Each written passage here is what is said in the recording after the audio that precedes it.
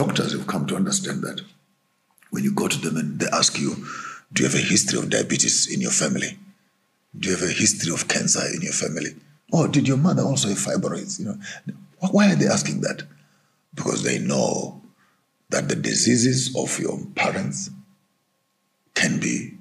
will be immuted, transmitted from one generation to another generation.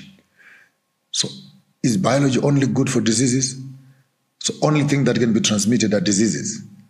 What about brains? What about intelligence? What about spirituality? What about skills? And so biology has taught us only a tip of an iceberg. But the creation of the human being, the birth of a child, has much more in it than what meets the eye. Literally,